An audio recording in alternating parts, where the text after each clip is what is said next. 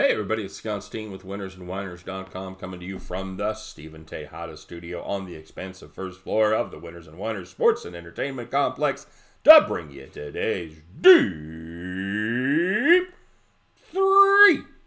As always, if you would be so kind, if you haven't done so already, please give us the old thumbs up and maybe even consider subscribing to our YouTube channel if you haven't done so already. Just like 6,000 people have done so far. That's right, we went over the 6K mark on yesterday's video. I say it every time. It's part of it is it really kind of freaks me out. It's very humbling and it's very, very cool. It says a lot about you guys and the community that we've kind of created around here and the sense of camaraderie. So appreciate each and every one of you each and every day. That is from the bottom of my heart, not lying. So thanks very much. And yeah, we'll do our part. We'll keep working hard. We'll see if we can keep putting good picks up. All right. So, of course, don't forget to check out winnersandwhiners.com, statsalt.com. Deep dives into every sport every single day. Man, it is a cool resource when you're going back and forth between sports. If you're going back and forth between hockey, college basketball, now you're over to action, whatever it is, it's all right there at your fingertips. Very easy to negotiate, very easy to navigate, and very great information. So. And most importantly, speaking of you guys making it happen, we want to know what you're playing today. Tell us what games you're on. Maybe you got some thoughts on the Deep-3, tailing, fading, whatever it is.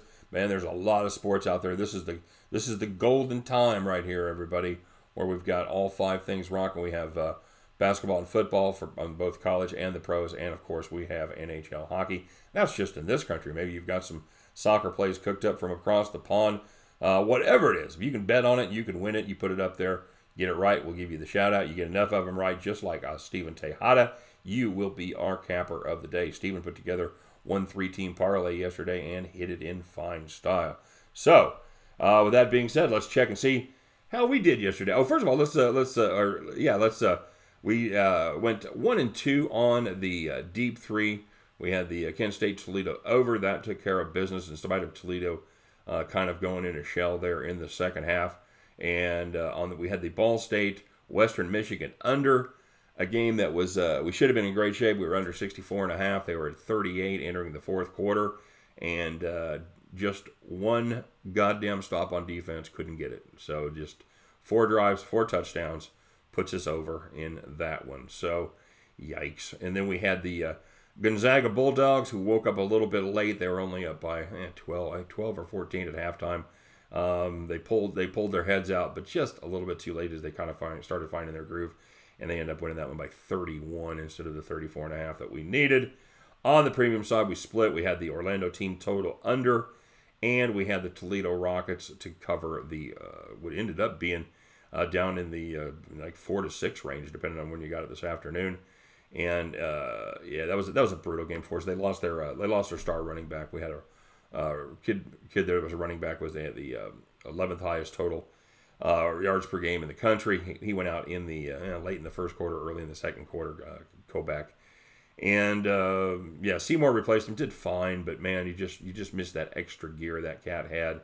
And they end up they had the lead. They were well positioned to do it. They had an 8-point lead throughout the game at least, and they just couldn't shut them down one time in the fourth quarter. They let them drive down there, including converting a 3rd and 17 on the last drive, a 3rd and 7 with a quarterback scramble, and 4th and goal from the 5, and they ultimately scored the touchdown that screwed us. So just literally couldn't get a stop for one more play. So we got 1 and 1 on the premium side, 1 and 2 on the Deep-3. That stops our winning streak on the Deep-3.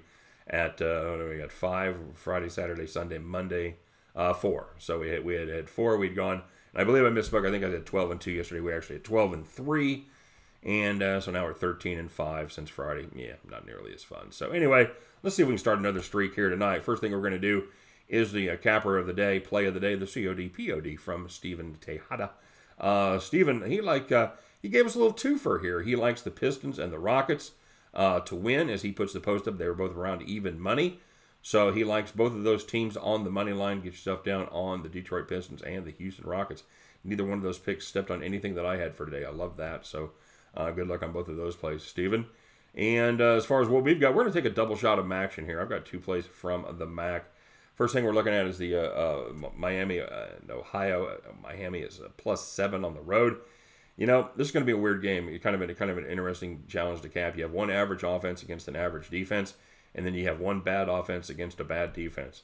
Miami, the bad offense, they're going to look to run the ball a little more than they pass it. Although, here's the deal: you look at their yards per carry, not horrible, but with the exception of 289 yards they put up in the driving rate at Kent State, the Red Hawks have averaged just 3 yards per carry on the ground in their other FBS games. They had in just one other FBS game, that was 3.01 yards versus Western Michigan. The quarterback, Brent Gabbert, has struggled. He's completing just 53.1% of his passes, 5 TDs, 5 interceptions on the season. However, Ohio, they've kind of got a bad habit of making below average offenses look good. Every home game has turned into a shootout, and the Bobs have yet to cover on their home turf. Guys, I'm gritting my teeth in this one. I'm taking Miami and the points. Give me the Miami of Ohio Redhawks plus the 7 points. And keeping our eye on that same game, looking at the over here. Ohio, they've got a nice, well-balanced attack. They've got a great dual-threat quarterback. He's going to force the Miami defense to make choices and decisions all night long. And you know how that works out. You make the wrong decision. The Bobcats, they have the talent to make them pay. The bad news for Ohio, as we touched on earlier, their defense has been dreadful. They've given up almost 41 points per game in their 3 home games. That is 2 MAC contests and a game against Louisiana Lafayette. They give up 5.4 yards per carry in the MAC, and that should work out well for a Red Hawks team that looks to tote the rock first and foremost. I think they trade blows in this one. I think it turns into one of those MAC games where you're like, I don't know how that team is still in it, but they are. And I think at the end of the night, I think the smoke clears. I think Miami covers the number, and I think this goes up and over the total of 54.5.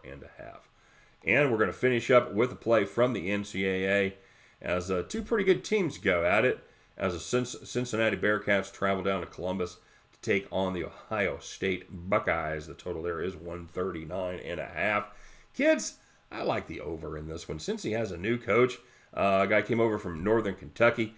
He's had the Norse into the NCAA tournament 4 of the last 5 years. The other time they went to the NIT, and all signs point to them opening up the offense more and relying less on their defense and the plodding offense that they ran over the last few seasons. Ohio State, you know, they've still got Caleb Wesson in the middle, and they've got his brother at the shooting forward. The Buckeyes, you know, they've got a Florida State transfer that's supposed to be able to take over the point. They also have a freshman coming in that was a 5-star recruit that could be spend some time there at the point, or even the shooting guard as well. Both of these teams got a lot younger, and most glaring mistakes that are going to be made by youngsters are, of course, going to come on the defensive side of the ball. I think we're getting a little extra value based on the Bearcats' defensive reputation and their dominance over the last few years. I wouldn't be surprised to see this number even go down a little bit throughout the day as the Sharps get involved. Excuse me, I wouldn't be surprised to see it go up a little as the Sharps get involved. Yeah, I don't know. I wrote that, and you know what? Now I'm not. I'm having second thoughts about where that line's going to go, because I think the public perception on this, I think that may be one of those things where it kind of evens it out. It'll be curious to watch where this number goes, because it's going to tell you where the sharp money is. I think the average Joe money, I think it's going to be one of those weird ones where it comes in on the under because of Cincy's reputation. We'll see if the Sharps bet enough to offset that. So at any rate, we're going to cap at 139.5. Let's get ourselves down on the Ohio State Cincinnati Bearcats over 139.5. And speaking of over, how about the Miami of Ohio Redhawks and the Ohio Bobcats over 54.5? In that same game, we're going to take the Miami, I just said it, the Redhawks, to cover the 7 points. At the end of those 3, it'll be Max Shown Wednesday. We're humping to please, everybody. You guys can join me. We'll pick up our winning tickets and head back to the window. All right, let's see how you guys did here real quick. You see, we're kind of moving this along. We're doing a little less plugging than we used to do. I do put the link for my premium service in the description of the article. If you guys want to get down on the premium picks, I do have the link there. So please help yourself. Love to have you on the team. All right, Legendary King. Legendary King started with a little bit of a fun fact that my son actually pointed out to me. I didn't even realize it. He said he noticed this week that in the NFL, all the home teams won. He said the Jags are in London, so they don't count. Fair enough.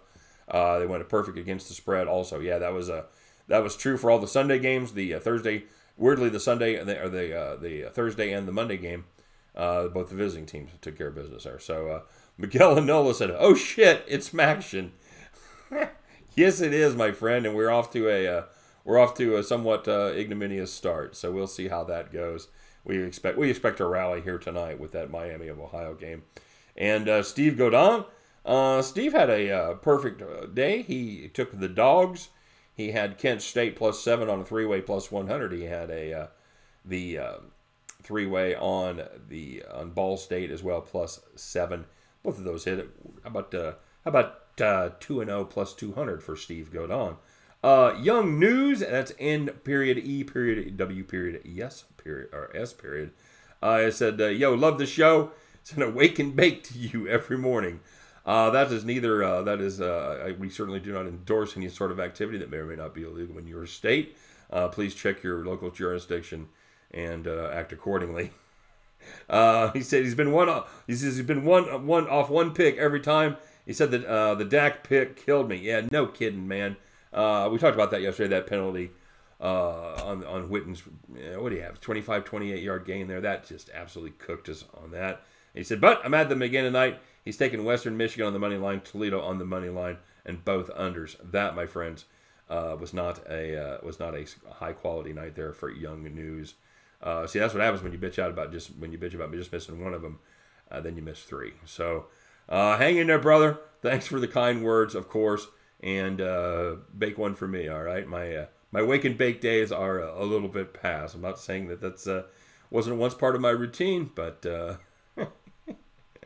good times.